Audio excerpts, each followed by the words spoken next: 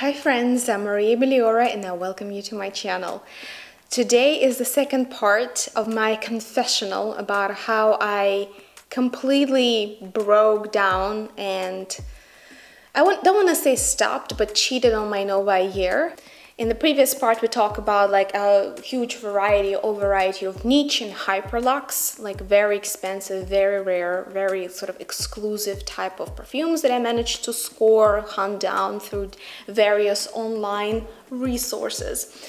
So this particular part is incredibly special to me because I've heard about this brand a lot of legends. Basically, there is so much that is said about it that it's hard to even figure out what's true and what's not. I'm talking about Mona di Orio brand. Fairly recently, like within the last 5 years, I think they changed hands and they changed the packaging. Some people say for the better, some people say for the worst. But the whole legend of Mona di Orio, and I highly recommend that you read up about her. She's basically the kind of like Ayn Rand of perfumery. She was a student of Edmund Rudnitska, a truly very influential and a master of the in the world of perfumery. And she was very early pronounced to be kind of like a prodigy. Mona was rumored to have an incredible stylistic sense of balance. A lot of her perfumes have rather simple names: Vanilla, Amber, Musc. And you think how difficult it is to create a vanilla scent. The name of them is Legion. However, again, according to, maybe at this point it's a marketing ploy, but I believe a large degree of legendarism around Mona di Orio, because people who truly love perfumes, people who've spent all their life doing fragrance olfactory journalism, people who worked in the industry, almost all of them have some Mona di Orio bottles in their collections and their libraries, at least for the reference sake. Very hard to find, very expensive, and especially poignant now because she died fairly young. It seems like her perfumes are now becoming sort of the Van Gogh story in the perfumery. So her dying made them even more valuable when she is, gone rather than when she was alive. It seems that there was not much marketing around them, and only the people in the very specific circle really knew about them and their value. So it was very much kind of like elite kind of brand. Maybe not in the spirit, by the nature of the production, how the whole business plan organized. Now anyone can buy Mona di Orio perfumes. They're still very expensive, but they're not more expensive than Tom Ford's or Kilian's, to that matter. So I was very curious, given the legendary and the cult status of some of her compositions that are thought, or at least rumored to be like the golden standard, the golden ratio of how you wrap a note. And that was her unique artistic take on how you represent vanilla, how do you represent amber, how you properly embellish and surround and complement any particular heart note. I was lucky enough that I managed to buy a travel size rose perfume, I think it's something about Holland roses, and I fell in love with it. It's the most unusual rose perfume that I tried. It also has all of the qualities that you expect from very, very exquisite blend. It has longevity, it changes with time, it opens up, it mutates, it morphs, and yet it's very bright, but it's not sickly or overpowering. So this is truly something that you can study like a painting in a way. So that just got me in a desperate state of mind, trying to score some Mona di Orio somewhere for a price that I could kind of live with. And I was lucky enough that I first found one. I must say I found them around roughly like $100 mark. They were not super cheap, but it's better than $200 or $300, I guess. And the second one in my collection that I want to show you that I just acquired, again, all of them are secondhand, is Vetiver. My belief that I can become friends with Vetiver was restored by Prada cologne, which is, you know, Infusions de Prada Vetiver. But this is a very light, slightly powdery, kind of like dry, light form take on Vetiver. I also have Vetiver by Serge Lutens, and again, if you're interested in me making sort of a review or like ranking of all of my Vetiver fragrances, please let me know in the comments below. But here we're talking about Mona Dior's Vetiver. So this is it. All of mine are coming in the new packaging. I think to get the first editions, the old packaging, which, oh, and sure enough, I go for the, hopefully nothing breaks. Yeah, because the lids are very heavy. I was afraid that I would break it. The first editions can easily cost $500 because they're just very, very precious. They're very hard to find. So unfortunately, I don't know what happened here, but the name Vetiver kind of started sliding on my bottle, and I feel that all of the bottles that I got, at first I thought it was like, oh, is it a fake? But then by the power and the complexity of these fragrances, it just, if it is a fake, then it's a very expensive one, because these fragrances have something je ne sais quoi. They have something special about the power coupled to longevity, coupled to amorphness. The perfume bottles are very heavy, but I feel like they all of the ones I'm going to show you today have the flaw that the name of the perfume is not very securely glued or like attached to the glass surface, and eventually start sliding, especially if you get remnants of the perfume oils on the bottle. Then it kind of like somehow dissolves the name. Even for a hot second I was scared that I bought a fake, but the perfume is so complex, strong, and has such a typical kind of like comparable transitional power as my Holland Roses that I very quickly decided no, if it is a fake, it's the most expensive fake on the planet, because to make such a perfume would really not be easy. So Vetiver by Mona Orio. I just got it, right? Like I just got all of this, so I'm not really ready to give you a full rundown, and if you're interested in comparative Vetiver analysis, we can do it in a different video. But this is a gourmand Vetiver. The way that Mona went about it, about embellishing a Vetiver note, that she added a lot of this soft, kind of sweet musk, you know, like gourmandy, musky notes around the Vetiver. It's beautiful. This is the kind of Vetiver that I would love to wear, especially in the evening time. It's an incredible take on substantial, sweet-ish Vetiver. The second one that I got is Amber. I'm a big fan of Amber, and to be honest, because of that, I'm rather skeptical. A lot of amber-centric fragrances smell very, very similar. And as much as I love the note, eventually enough is enough. You know, like it's like, okay, like how much can you really surprise me with a fragrance that, okay, how do I open it without dropping it? Okay, here we go. So here is Amber. As you can see, same kind of bottle, and there's just like the logo of Mona Orio and a short name.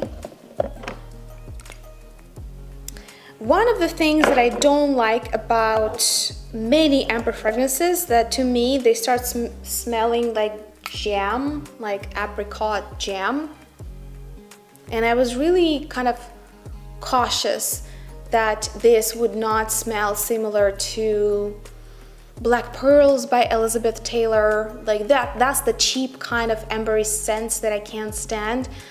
The same would be we could go for Chapar Casimir. and the other ones. So yeah, I'm very picky about my ambers. This is a very resinous amber. It's obviously sweet, as all amber scents are, but it's not sticky sweet.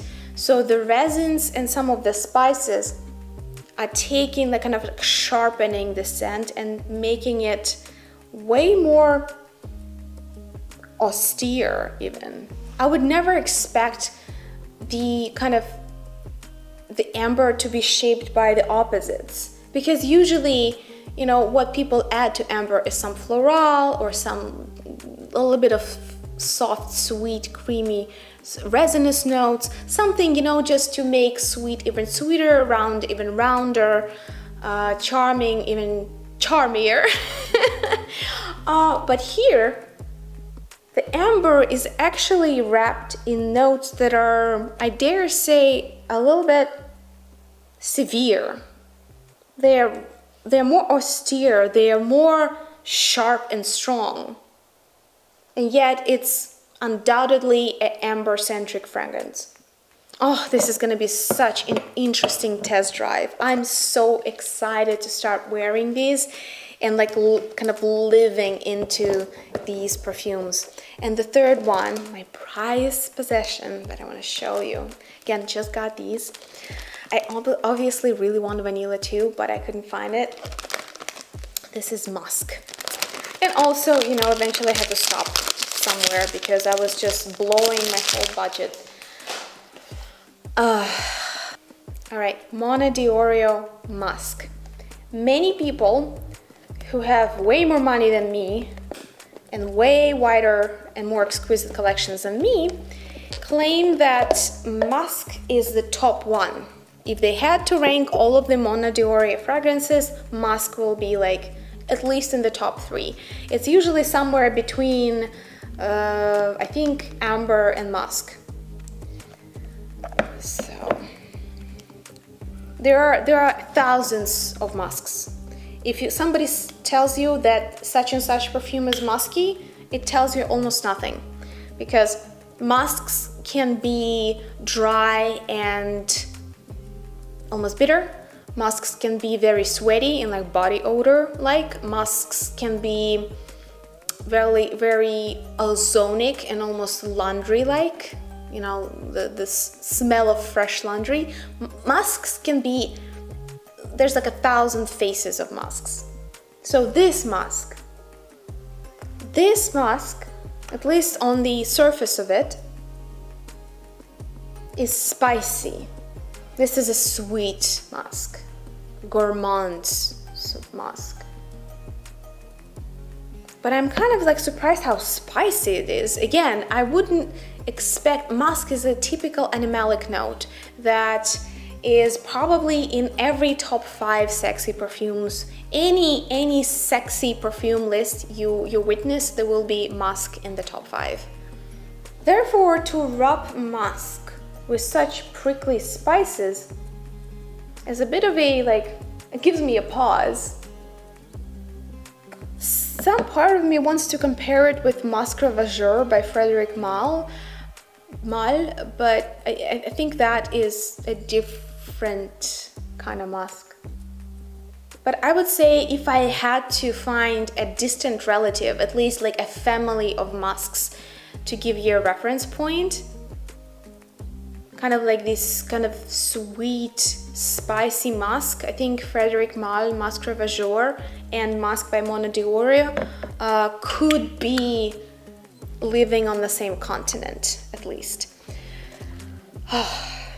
Not summer-friendly perfumes, all of these 3, I must say, so which just kind of makes it a bit of a odd predicament for me to test drive them in Florida in summer, but I'll do my best. If you guys are interested in me talking about sort of my top acts or ranking my lists of musks, ambers, or vetivers, featuring Mona di Orio fragrances and trying to give you sort of a reference point, please let me know. I have like a really huge list of requests and videos that I want to make. I just really want to make something that is of essential interest right now to you and me. So, you know, like it's all the question of time. I will eventually like make videos about all of your requests, but I just want to know, what do you think is most timely for now? And the last perfume that I'm going to show you, kind of like, again, the reference to a perfume house, the niche perfume house that I love, and I want to be on their PR list. I want a whole library shelf with their perfumes. This is Histoire de Perfumes. They make perfumes that are shaped like books, for God's sake. Love everything about the concepts, how they blend the perfumes, how they package the perfumes. This is like a prime example.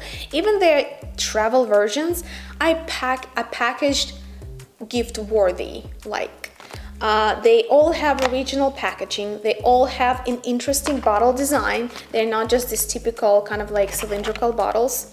So the one that I finished a sample of, and I just lost sleep over it, and when I just went off the rails with my purchasing habits, I immediately got it. This is Mata Hari by Histoire de Perfumes, and the year to which it is dedicated is 1876. Just so you know, these are not some random numbers, these are all historical events. Again, the Histoire de Perfumes is the history of perfumery. They like to take any kind of historical figure, event, place, a year, and create an olfactory story around it. So Mata Hari, an infamous courtesan, also spy. How does she smell? Let's see. What does Histoire de Perfume say about this perfume? As captivating a trail of scent as Mata Hari, born 1876, hence so basically her birth year, the name of the perfume, was the Javanese princess.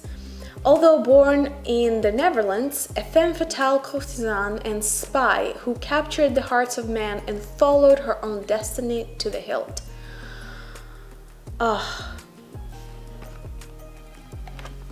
Bitter, boozy herbs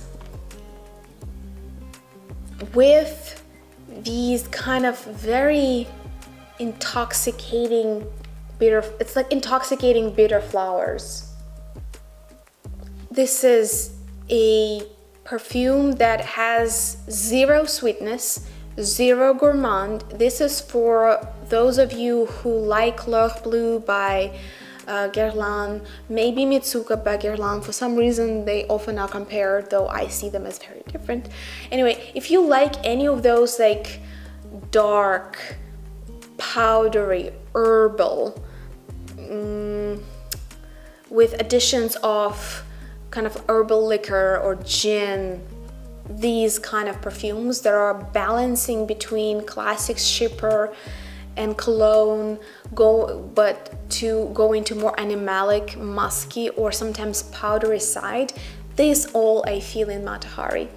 I feel some kind of animalic, sensual muskiness that is lurking behind those kind of like bitter, poisonous herbs. It's like a cocktail of things, and yet at the dry down it becomes demure and powdery. But this is the kind of perfume, if you like the concept of bitter herbals, this is for you. If you like L'Heure Bleue, if you like classic shippers, Mata Hari 1876 by Histoire de Perfumes, you will like it. This is the cheapest one I found. I hope that 15 ml will sustain me for a while, but I'm not gonna lie. If it was up to me, I would have a whole bookshelf full of these perfumes. All right, I think I'm gonna stop here. There are way more perfumes that I want to show you.